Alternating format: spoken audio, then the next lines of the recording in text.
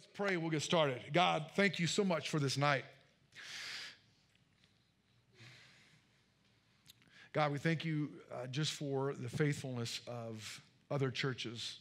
We thank you for First Baptist Church. We thank you for South Hill Baptist Church, God, that allowed this zany group to invade them. And God, they've been very gracious. And we thank you for them. God, I pray that you bless both those congregations immensely. So proud and so happy to hear how First Baptist is growing and doing great things in the community. And God, I pray that South Hill will do the same. I pray you'd give them just great guidance, Father. Lead them where you want them to go. I pray for Paul and Julie and Calvin, that whole team, Father. I pray that you bless them, help them to know how much they mean to us. God, help us to leave with grace and dignity, and help us to bless them and help them to know how much we love them. God, we thank you for tonight. God, I pray that you would give me the words. Holy Spirit, I am nothing without you. I'm very aware of that. So God, speak through me. Use me, more of you and less of me, Jesus. Help me to unwrap this passage of Scripture and make you proud of the words that are spoken. God, we love you. We praise you. In Jesus' name, amen. So we are at the end. This is supposed to be the end of our Words series. And the last few weeks, I've been reading my Bible. Hopefully, I read my Bible. That's a good thing, right? And I've been reading in Joshua, and I've been in the same passage of Scripture for the last few weeks. I often stop and I camp out on a passage of Scripture. I'm not really a big Bible in a year guy. I'm kind of like a Bible in a century guy, probably.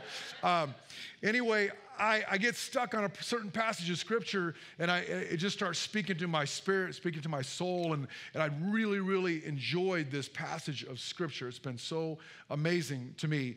And so as I was praying, and God really made it clear to me that there's a message here that I need to speak to this group, to us at this time in our journey. And so we're not going to finish the Words series. It was supposed to be on encouragement versus discouraging words tonight. So be encouraged. Jesus loves you. All right. That's about all you're going to get on that. This story is found at the end of Moses' life. So Moses he's like the Michael Jordan of Israel. Right? He's like the champion. He's like, whenever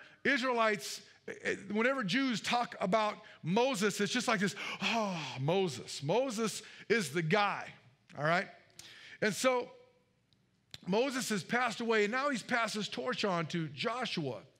And now what's going to happen is Joshua's going to go into Jericho, right? We talked about that a little bit a couple weeks ago. They're going to march around a wall 7 times. Right? Remember that? I talked about it. Okay, you can play along with me here. All right. So they march around the wall 7 years, and then the walls fall inward on Jericho. Did you know that? The walls fall in, not out. Isn't that cool? How normally when stuff falls, it falls out, it falls in. And so Israelites go in there, and it's just an easy battle, right? So there's that story. There's the Moses story. Right in between there's a story in Joshua 3, 4, and even 5. That is a really, really cool story. So turn your Bibles to Joshua chapter 3. Today's message is called Crossing the Jordan. Crossing over the Jordan. Joshua chapter 3, verse 1. It's, I think, 6 books into your Bible, if you're new to your Bible from left to right. Joshua chapter 3, verse 1. You guys ready? Yeah. All right. Early the next morning, Joshua and all the Israelites left Acacia Grove and arrived at the banks of the Jordan River, where they camped before crossing. 3 days later, the Israelite officers went through the camp, giving these instructions to the people. When you see the Levitical priests carrying the Ark of the Covenant of the Lord, your God, move out from your positions and follow them. Since you have never traveled this way before, they will guide you. Stay about a half a mile behind them, keeping a clear distance between you and the ark. Make sure you don't come any closer. Then Joshua told the people, purify yourselves, for tomorrow the Lord will do great wonders among you. Isn't that a great start to the story? Are you guys anxious to see what's going to happen? So am I. So point number one, if you're taking notes this evening, I highly suggest it. I always learn more when I take notes. Point number one is a new direction requires a new guide. Now, I am pretty sure that most everyone in here has made a decision to follow Jesus Christ as their personal Savior. Maybe not everyone, but I think a vast majority. So you might be saying, well, I don't need a new guide. Jesus is my guide. I even sang the song, Jesus Take the Wheel and everything. Jesus is my guy. He's my guide. Well, I would argue that I would be willing to bet that everyone in this room has an area that you can think of pretty quickly that you still need to give over to Jesus. I thought of 3 or 4 really quickly when I was reading this the first several times I read it. There's at least one area of your life. I find that oftentimes we will try and try and try in our own power, and then we'll try again, and we'll try again and try again, till finally we give something over to God. Now, I don't know if you guys knew this or not, but there's a couple that got married, right? There's a couple that got married, right? And so they're going someplace that they've never been before. That couple is right here. If you look up on the screen, this is that couple right here. There's a couple. Notice Lena's not here. She'd kill me if she saw me put this picture up there. Bangs are high, baby, for all you ladies from back in the 90s. Got to put the bangs up there. Yeah. I don't know what I was doing. Just got the stash. Anyway. So there's this couple right here that they're going someplace that they've never, ever been before. Look at them. They're so stupid. I mean, look at that. Look at that. Just ignorant. They don't know what they're getting into. Am I right? They're like, hey, you wait till life punches you right in the face. Hey. Right? They're going someplace that they've never been to. Now, I would love to stand up here and say that this couple did it like Krista and Alex did it. That they had the Lord at the center of their marriage. I would love to say that they had communion on their wedding day. I would love to say that they kept themselves pure from one another until their wedding day. I would love to say that about this couple here, but I can't say that about this couple here. As a matter of fact, I will tell you this about this couple here, is this couple here did it on their own for quite a few years. This couple here did it on their own for about 8 years of their lives. 8 years. And finally, the one on the right, the one with a silly mustache, had an epiphany. He had a conversation with God. And he had a conversation with God where he asked God, he said, hey, God, when God, I've been praying for this woman. You know I've been praying for her. When, God, when are you going to change her? How long must I suffer? When, God, when are you going to fix her? And you guys have probably heard this before. I've told you a story before, but it's such a great, great illustration. I've never heard God talk to me. God has never done the Troy. I wish he would, but he doesn't. But I felt God speaking so strongly in my spirit, saying, Troy, turn her into what?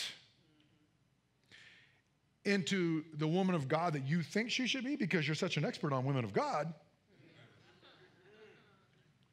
And God, just one of those holy spankings, if you will, God said, Troy, you focus on being a man of God, and you let me help her to be the woman of God that I'm calling her to be, not who you think she should be. And from that moment, it wasn't instantaneous. I still made some mistakes, but that's when I said, you know what, God, you're going to lead my marriage. You're going to be the leader. I'm going to follow you, and then I'll allow Lena to follow me as I follow you. And then, God, you're going to do the work. And God, you know what? I'm going to love her. I'm going to cherish her simply because I'm a man of God, and that's what men of God do. I have no expectations of her. That's your job. See, a new direction requires a new guide. At the wedding, I did such a great job. I walked my daughter down the aisle. I told her a funny joke when she was stressing out. Right when we were getting ready to walk down the aisle, I said something funny to her, and she started laughing, just took out all. I was just like, yes, I'm a champ. Handling this well. Didn't cry. I did not shed nay a tear. I promise you. Until the dance. Until the dance. And my daughter said these words to me that I will never forget. She said, Dad, you are the greatest man I've ever known. And I couldn't talk.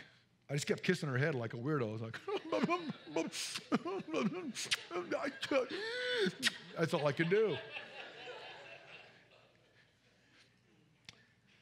About probably a year and a half ago, by the way, my daughter Rachel and her boyfriend Mario are here.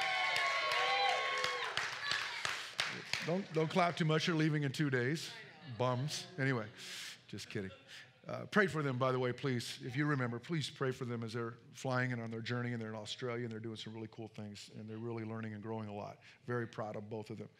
Anyway, my daughter Rachel sends me this text out of nowhere, and it said something like this. It said, Dad, I just want to tell you that I'm so proud of you. I love you, and you lead our family so well. And I want to thank you for that, and I just want to let you know that I notice it. I may not always show it, but I notice it. Something I'll never, ever forget. My son, Troy, told me not too long ago, he said, Dad, you've changed so much. You've changed so much into who you are today, and I just want to be like you when I grow up, when I get to be your age. And as I was thinking this week, and by the way, painting is very, very good time to think. I mean, if you got good stuff going on in your life, painting is awesome. If you're having a bad time in life, painting probably stinks. Because I'm having a really good time in my life, so I'm painting away going, oh, yeah, this is cool. I'm thinking about stuff, but if you're not, anyway. So, sidebar. And so I'm thinking about this, and I start just really, really humbling myself before God and thanking Him for taking over my life. I say to myself, man, what would I be? What would those conversations sound like with my children? My wife sent me this beautiful birthday message on Facebook that was just amazing. And I thought to myself, what would have happened if I would have never, ever let you be the leader of my family and the leader of my life and leader of my marriage? What would have happened? What would those words be like? Would that dance be awkward? Would my daughters even want to talk to me? Would me and my wife even be married today? Listen, change is hard. Where we're going and what we're doing as a church is going to be difficult. But listen, in your life and us as a church, if we continue to allow God to be, I'm not the leader of this church. God is the leader of this church. I tell you guys that over and over again. All I'm doing is doing my best to follow Him.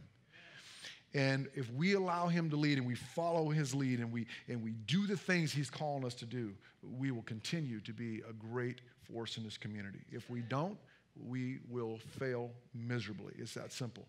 In your life, in your marriage, in your finances, in your parenting, in your job, anything, you fill in the blank. If you allow God to lead it, it will be great. If you don't, it will suffer.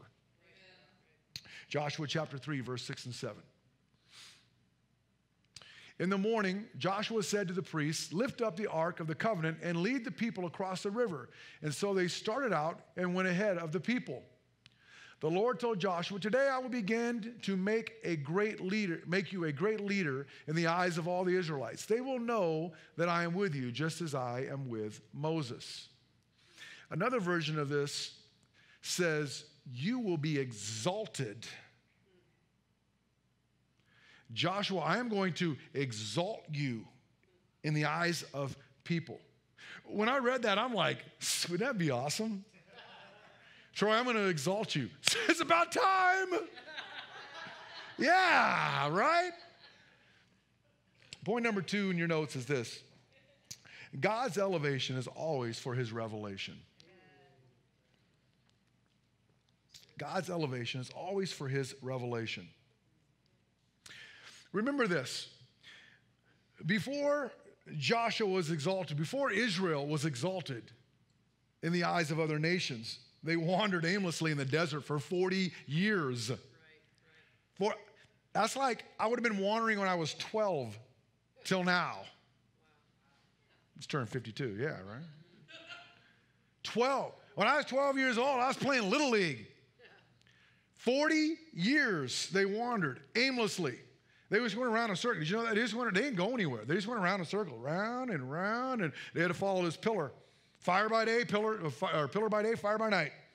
Time to go. All right, where are we going? Oh, just follow the pillar. And they just went around and around and around for 40 days. Why? Because of their disobedience. See, when God elevates you, when God gives you a gift or a talent, when God gives you a position, when God gives you something, when God blesses you with a building, okay, when God has a great church, okay, it's always been a great church from the very beginning. We just now have our own building. Okay, the church and the building, we got to separate that. When God gives you a building, it's not so we can say, look at us, aren't we cool? No, no, no. God gives us a building so that we can bring him glory. So we can magnify his name, so we can make his name famous, so we can find people, we can allow people to come in and feel comfortable. People who are far away from Jesus, people who don't know him, they can come to know him. Listen, people, there are thousands and thousands of people around here every day that are suffering, and they're just wallowing in their just grossness of their lives, and they're depressed, and they're anxious, and they're sad, and they don't have what you have. They don't have the life-saving message of Jesus Christ. And they don't know why they're unhappy. They can't explain why they're unhappy. So they go to their doctor and they say, here, take a couple of these. It'll make you all better. No, it doesn't. It just numbs you. What they're missing is they're missing Jesus, and they're missing the Holy Spirit. We have a job to do. God has blessed us with this building, so God's saying, okay, I'm going to give you this, but you better do good things with it. That's right. That's right. God has given you talents. God has given you gifts. That's not so you can say, oh, look at me, look how great I am. No, that's to bring him glory. Let me ask you a question. Is God seen through the blessings in your life? Everything you have that's good is of God and from God. Okay? It is a blessing from God. Is God seen through the blessings in your life? Is he seen? Can he be seen through the blessings in your life? I asked myself that question this week, and man, did it bring me to my knees. You might say, well, man, God's really blessed me financially. Okay, how are you blessing him with that? How is your generosity to other people showing him? People say, man, why would you do this? I wouldn't in my own doing. It's not me, it's God in me. Because I'm not all that generous, but he has been good to me, so I'm going to be good to you. What about, do you have a talent? Do you have a gift that you're not using to bring him glory? Is there something that you have that you're just using, or you're just putting it on the shelf? You're saying, yeah, I really should do that, but I just don't want to? Is God being blessed through your blessings? Is God being glorified through your blessings? Joshua chapter 3. Verse 8. I'm going to read a little bit more than what's on the screen. Tasha and your crew, just to let you know, I'm going to keep going and reading through this because there's more in here I want to cover. So Joshua 3:8 says this. Give this command to the priests who carry the Ark of the Covenant. When you reach the banks of the Jordan River, take a few steps into the river and stop there. Give this command to the priests who carry the Ark of the Covenant. Scott, come up here for a minute. Mark, stand up for a minute. Come here, Jim. Stand up for just a second. So you stand there. I'm standing there. You up here, Jim. You go over there next to Scott this way. You're right here next to me like this. This way, stand. Okay, go like this.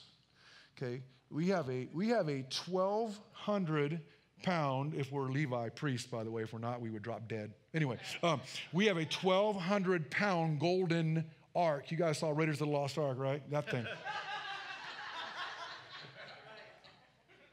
We're going to read in just a moment where the banks are. This is during the flood season, it says. So the Jordan River during the summertime, like right now, you can walk through the Jordan River and don't even get your knees wet. But during flood season, it's bad business. It's like coming through, right? So we're going into this body of water, this rushing water, right? So what do you want to do? You want to be as light as possible, right? So we're going to the water over there, the rushing river. Ready, guys? With a 1,200 pound object on your shoulders. That's not going to go well. Go ahead and have a seat. Good job, fellas. Let's read on. That's right. It's not going to be up there. Okay, I'm going to read on. It says, so the people left their camp to cross the Jordan, and the priests who were carrying the Ark of the Covenant went ahead of them. It was a harvest season, and the Jordan was overflowing its banks. But as soon as the feet of the priests, check this out, who were carrying the ark touched the water, so those guys, the river's edge, the water above that point began backing up a great distance away at a town called Adam, which is near Zarethan. And the water below that point flowed on to the Dead Sea until the riverbed was dry. Isn't that cool? Then all the people crossed over near the town of Jericho. Point number 3, if you're taking notes, obedience to God doesn't always make sense. There's going to be times in your life where God is going to call you and ask you to do things that don't make any sense. Let's just say you're a guy who is in the trucking industry. I don't know, just throw it out there. You do trucking, it's what you do. That's just what your life is. And you've got a plan. Let's just say you got a 20-year plan. And someday you want to be a teacher of junior high kids. Right? Who would be crazy enough to be a trucker right? And you can have a great plan, and God might say, hey, I want you to be a youth pastor. What? That's crazy. And then years later, he might have you, I don't know, leading a church called Cornerstone Community Church. Who knows? I don't know. God's going to tell you to do things in your life. He's going to ask you to obey. He's going to say things that don't always make sense. And then there's times where, because, now I can look back and I can say, oh, yeah, I see everything. That's cool. I saw how God did all of that. And I say, that's really cool. God, thank you. You're so awesome. But then there's times where you may not even know what God is doing, and you may never figure it out. Because it may not always, hold on to your seats, be about you. Yeah. So this last week, the last 2 weeks, is my prayer time. God has been just putting on my heart to do something. God's been putting on my heart to reach out to somebody. And he's just been putting it really heavy on my heart. And I'm just like, I don't want to. And God said, no, you're going to. And I go, no. And he goes, no, you're going to. And I just felt so strong. I'm like, okay, God, this is what you're calling me to do. So I did it. And it turned out terribly. It could have turned out anywhere. I could have painted an ending being bad other than me dying. It couldn't have been any worse. And I'm just like, what was that? I mean, I've been a Christian for a while. I know when you're telling me to do stuff, I did something. And you know what? I have to constantly say this prayer. It's scriptural. If you get this down, you don't hear anything else, hear this tonight. I have to constantly do this because of me. It's his ways are higher than my ways. God's ways are higher than my ways. God is outside of time. God sees the whole picture. And it's not always about me, and it's not always about you. It's not always about us. It's about him and his plan, and us just being obedient to that plan. And it doesn't always make sense, but you know what? God's ways are higher than your ways. God is smarter than you are. Listen, God, everyone talks about this word progressive. Have you ever heard that? Oh, I'm a progressive. Have you ever heard that? Oh, yeah, we're progressives. It's a big term now. Oh, we're progressives. Oh, we're so much smart. Listen, God's not progressive. God doesn't get any smarter. God cannot get any smarter. God can't go to Harvard and learn a thing. God is above all. He sees all. He knows all. And there's times where he's going to call you out of your comfort zone. He's going to have you do stuff. And it's going to be really, really weird. And it's not going to make any sense. But God's going to say, just trust me. Just trust me. Just trust me. And when we do that, and when we follow that call, man, great things happen.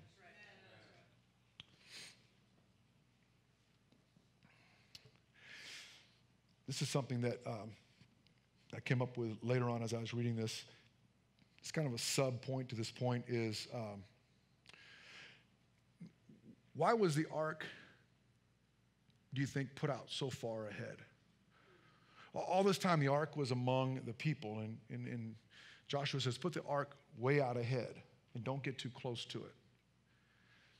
And I think, I don't know this, and I've been praying a lot about it, and this is just what I think. This isn't anything that is biblically proven. I think it's so that God is out in front and no longer just a part. He's leading. He's out in front. And you know, if you put something, if you have something like, if you have a whole bunch of people and you put something like in the middle, not everyone can really see it, right? But when something is far off in a distance, everyone can see it, right? And I thought about this. Is God leading your journey, or is he just a part of your luggage? Is God leading your family? Is God leading your life? Is God leading your journey, or is he just part of your journey? God wants to be the center of all you do. God wants every thought that you make have to do with him. Did you know that? God wants every decision you make to have him in mind. God wants to be the leader of your life. He wants to be your Lord and Savior, not just your Savior. He wants to be the Lord of your life. And there's too many times in our lives where God just becomes kind of part of what we're doing. He's just in the mix rather than being exalted and put out in front where he belongs. Right? Do you guys follow this? Am I making sense? Instead of being out in front where he belongs, he's just kind of part of what I do. It's just part of the routine. And that's not good enough. That's not good enough. God is either everything or he's nothing. God is either the leader of your life or he's not. And that means every area. And church, I'm here to tell you that this is a convicting message for me. Hopefully it is for you too, because we all got work to do, yes? Then we have to allow God to be the leader and be out in front of our life. Not just part of our luggage, not just something that we carry around, not just another sofa table, but he's the leader. He is the reason why we live and why we exist.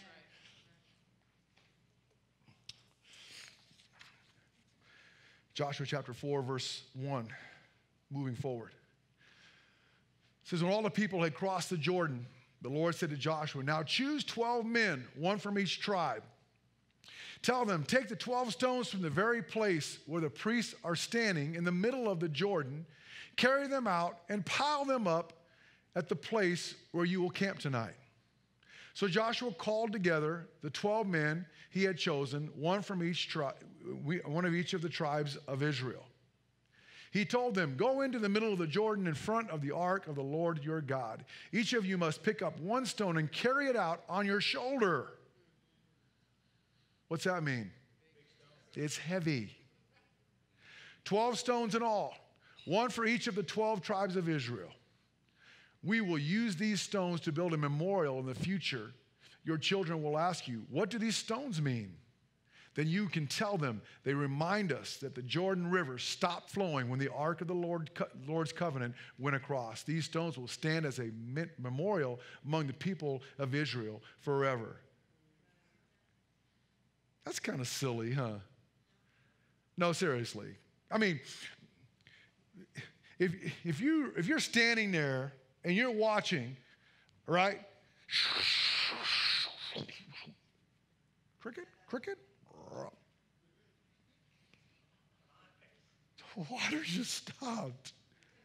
See, we read the Bible already knowing the end of the story too much. So we're just like, oh yeah, the water stopped. No. The water stopped. It's not like there's a spigot. Well, Jesus had his hand on a spigot, right?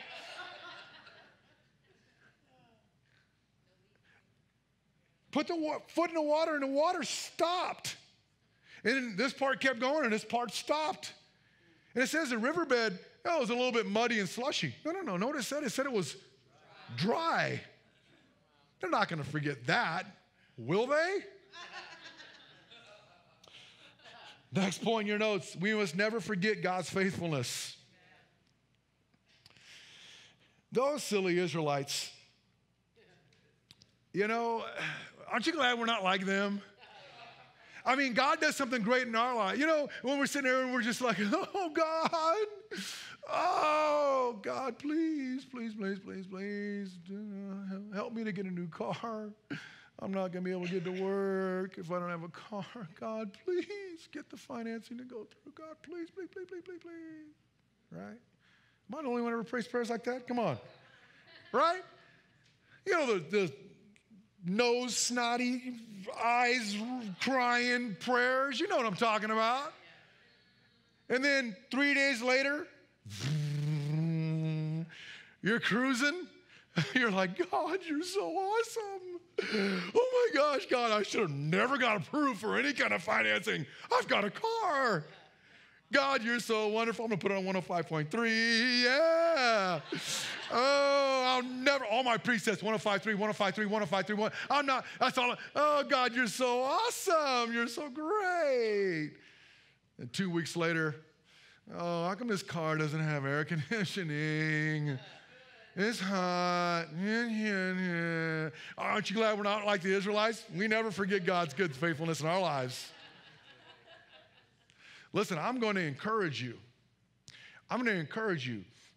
Journal, put up sticky notes, have a special room where you write stuff on the wall, whatever, Sheila. Yeah. Do whatever you have to do. Tell your kids, remind your kids, tell your story. Your kids should be like this. When you're telling them stories about God's faithfulness, they should be like this. I know, Dad, and then God got you the car, and you should have never got it. Yeah. We already know. We've heard it 1,000 times. That's what your kids should be saying. So when they're older, and they're going through it, and they're having a hard time in their lives, they're going to say, what am I going to do? Oh, wait a minute. What did Dad? Oh, I remember the story about the car. Pray. Don't forget God's faithfulness. Don't forget God was good to my dad. He'll be good to me. God is good to me here. He'll be good to me again. God has done great things. Just take count of all the things that God has done in your life. If you had $1 for every prayer that God answered in your life, there'd be some rich folks in here, right? But we're so caught up in the moments that we forget what God has done in our lives. Don't ever forget God's faithfulness. As we're moving into this new building, man, I'll tell you what, it's so exciting. Yeah. And it is so cool. And we're going to be in there. It's going to be awesome. We're going to have new people coming. We're going to be able to greet them. It's going to be amazing. And it is going to be spectacular for about 3 months. I'm telling you, I would love to stand up here and tell you that I'm wrong, but I'm right. Pretty soon, it's going to be a building. Pretty soon, oh, yeah. Someone's going to come in and go, whoa, you guys got cool lights, huh? Oh, yeah. Yeah, they are cool. Yeah, That's what it's going to be. We have to remember God's faithfulness. Remember all the doors, all the terrible decisions that if we had our way with buildings in the past, holy guacamole. God saved us for some really, really bad decisions. Because you know what? We prayed open doors, closed doors, and God went shkaboom, shkaboom, shkaboom, and closed door after door after door. And we said, okay, that's what God wants. We'll just keep doing what we're doing, right? So God has given us this. He's blessed us with this. But if we're not careful, we'll soon, very quickly, forget God's blessing. It's important that we remember this is a gift from God. We have done nothing to deserve this. God has had everything to do with this. When I was praying this week, once again, I was painting this week, painting and praying, and God reminded me of a conversation I had with him in the parking lot of KeyBank before we started Cornerstone Community Church. And we were moving along, and we were trying to find a place to meet, and we decided, Lena and I, that, hey, this is a decision we're making, and the job opportunities were no longer there, so I'm all in now at this point, and I'm just sitting there, and just all these calls are coming in, and I'm talking to people, and stuff's going on, and I just felt overwhelmed, and I just pulled over, and I just stopped, and I just sat there, and I just cried my face off. I cried, and I prayed, and I cried, and I prayed. I said, God, I have no idea what I'm doing. No idea what I'm doing. And I would just remember the timely phone call of a good friend of mine who said, listen, if one person comes to Jesus while you're a pastor, it'll be worth it. And I said, yeah, I think I could get one, all right? And I remember that conversation. And I remember that as I was painting, I'm saying, God, you are so good to us. God is so good to us, guys. He's been so faithful. 3 years. We got a building in 3 years. That's just unheard of. And God is so faithful. He's so good. Why? Because he's leading our church. He's leading and we're following. Don't ever, ever, ever forget that. Last part, Joshua 4:24, one verse. Says, he did this so all the nations of the earth might know that the Lord's hand is powerful, and you might fear the Lord your God forever. You might fear the Lord your God, for fear the Lord. Fear. Afraid of the Lord. Fear the Lord. Last point, Joshua said it. We must always fear the Lord. Now, this isn't very popular these days, is it? I mean, we're not supposed to fear God because God loves us. Jesus loves us, right? He's so sweet, cuddly, and lovey. God loves us. We don't have to fear him. We're not supposed to fear God, right? Let me ask you this.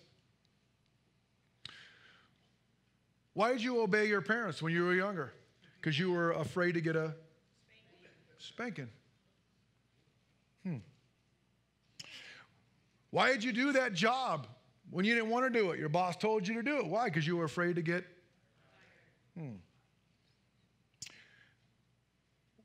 Why did you not run in the middle of the freeway when there's traffic going by? Because you're afraid to get ran over, hit, right? Why don't you just swim into the ocean and keep on swimming? It'd be fun, nice little dip. Just keep swimming in the ocean when the tide's coming in and going crazy and rip tides. Why? Because you're afraid that you will drown. Why don't you pick up the hot plate? The server comes and says, don't touch, it's hot. Because you're afraid to get burnt, even though you always go, right? Did you tell them the truth? Why don't you do this? Well, because I'm afraid to. Well, why don't you? Well, because I'm afraid to. Listen, it's good to be afraid, smart to be afraid, right? Yeah. I'm not going to run into a lion's cage because I'm smart and I'm afraid of the lion. And you're smart to be afraid of the lion. Listen, I obey the Lord. I just be real. Because I love him, because he is who he is, and I just want to serve him, and I want him to be proud of me. I want him to say, well done, good and faithful servant someday. But you know what? I fear consequences. Because, let's see, God created the universe, created the animals, created, and he created me. So he probably pretty much knows what he's talking about. right? And so if God says you should live your life this way and do these things and not do these things, he probably knows what he's talking about. And then when we don't, he smites us and hits us with a lightning. No, he just says, okay, you got free will. Do what you want. But don't come crying to me when there's consequences. But we do it. We make stupid choice after stupid choice after stupid choice after stupid choice, and we end up in a situation where we're like, God, why are you doing this to me? And God's like, I'm not doing anything. I told you. That's right. Fear of the Lord is good. Right. And it's important that as we move and as we grow, is that we have that message that, listen, there's an awe and a fear of God. There's a reverence. There's a holiness of God. Forgive me if you wore this t-shirt, but God is not your homeboy, okay? Jesus is not your homeboy. Jesus is your Lord. He's your Savior. He's your King. He's majestic. He is set apart. He is holy. There's none like him, and there needs to be a reverence and a fear of him because he is God and we are not. Anybody ever wish you ever pray for humility? Anybody besides me? Just, man, I would really, I need humility. Don't pray that way. Seek after God and learn more about him and about his character, and it will humble you. When you exalt God to the place of his rightful place, you will automatically be humbled in his presence. I'm going to finish with this. God has given us a great building, but we've got an even greater church. God's given us a great building, but we've got even a greater church. We have a responsibility to bring people who are far away from God closer to him. We have a vision to reach out to the unchurched, people who don't know him, and lead them closer to him. Last night at our prayer time, we had our P3 last night, and one of our elders was there, and she was praying, and she started praying for the community, and she broke out into tears as she was praying, and it was really touching to me, and it really snapped my mind back because my mind has been on this needs to get done, that needs to get done, this needs to get done, this and this and this and this and all these things that need to get done, and I've been so preoccupied. It's been really hard to remember that there are people, listen, I'm almost done. There are people who are far away from God, who don't know him, who are going to hell. I know it's not real popular to say these days either, but it's biblical. There are people who are far away from God, who are going to hell. And we need to let them know that there is a God, that he is madly in love with them. We have a great mission, and we will not stop. We will not stop until he calls us home. Amen? God, we love you. And we praise you, we worship you. We thank you, Father, for this night. We thank you, Lord, that you give us such great stories and great models in your word. We thank you, Father, that we thank you, God, that you're still, to this day, you're still a miracle worker. You don't stop. You're still in the business of doing the miraculous. God, I've seen it in my life. I've seen it in people around me. And so, Father, I pray that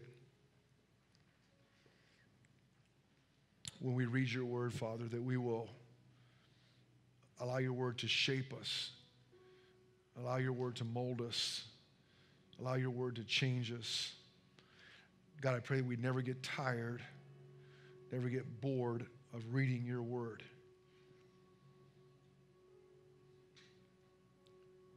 Jesus, may we never, ever get tired of worshiping you for the sacrifice that you made for us on that cross.